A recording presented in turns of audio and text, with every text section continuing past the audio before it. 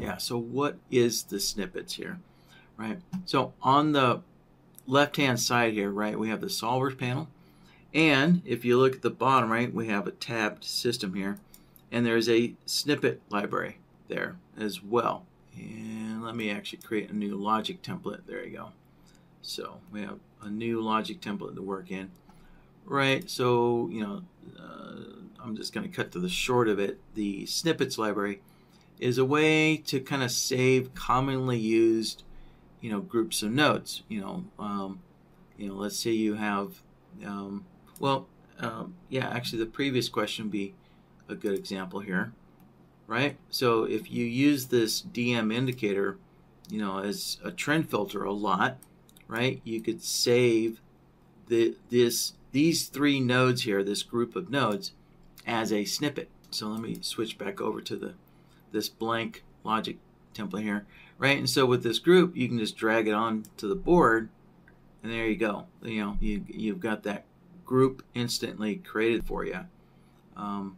And if we go back to the solvers tab here, yeah, there we go. So we can see that when I added that group of nodes, it also created the two solvers necessary, right, for this. So switching back to this snippets library here, right, it's a way that you can save commonly used, you know, logic, you know, within your systems there. You know, I imagine most people are probably going to use this a lot for saving, you know, their favorite trend filtering, you know, nodes, you know, right? So I was going to illustrate how, let's see, what's a good way of saying this? The file management, yeah, right? So these snippets are designed to be transferable to maybe your other machines or to a trading buddy, right? So if you have a group of trading buddies, whatever, and you want to share stuff, right?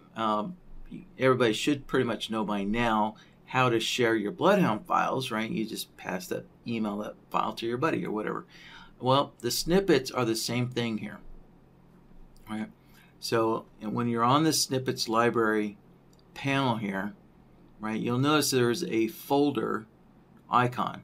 So if you click on that, right, it'll open up your file directory here, or your file explorer.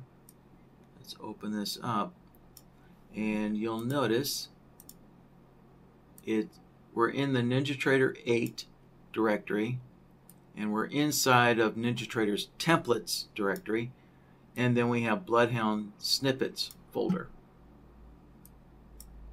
All right, so there we go, BloodHound snippets folder. And so every snippet is two files. So there's an image file here, which, you know, just looks pretty. Now, the image file is not critical to any of this. It's just so we have a nice looking icon to kind of remind you, you know, give you a visual reminder of what something might be. The important file is this XML.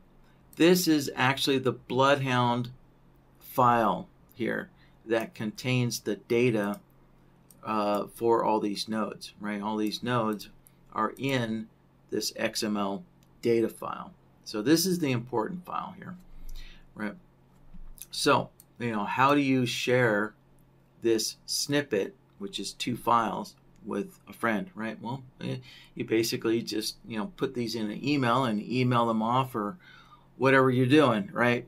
Putting them up on some kind of file sharing drive that you might have or something like that, right? And so what I was going to illustrate is how do you, when you receive a snippet from a friend, where do you put those files? So obviously you put them in this BloodHound snippets file. So what I have here is, let's see, let me open up another, oh, there we go. I already have it open. Yeah, right. So I already have my downloads directory open here, right? And so I have the two files here, the two snippet files, right? The image file and the XML, or the data file there. right? So if they're emailed to you, you then save them into your downloads folder, or if your email allows you to, you want to save them directly into the BloodHound snippets folder. But a lot of programs, they're going to dump it, when you download something, most programs will dump it into your downloads folder. So all you got to do is just select those two files and then drag them over, or you can copy and paste them over into your BloodHound snippets directory, right? And there we go. So there's those. And then there you go. So this is a part of, this was one of the updates where we improved the snippets library. We also fixed there was a quirky kind of naming convention thing where the wrong file was getting renamed.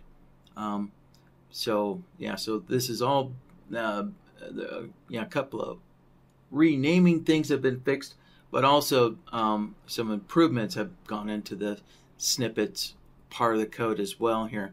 So as soon as I drop these files into this folder, you can see now it instantly showed up on my snippets library panel here. And then I can just take that, drag it on there, and good to go. All right, well, that was it. Yeah, nothing, there's nothing too difficult about this.